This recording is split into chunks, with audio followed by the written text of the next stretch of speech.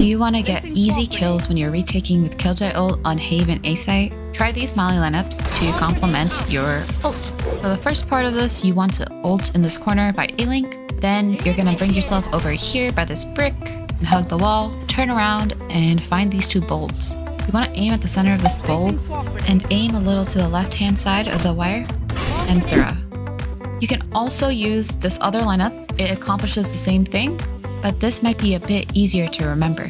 Tuck yourself in this corner behind the box, and you see the little Molly icon, the Killjoy Molly icon.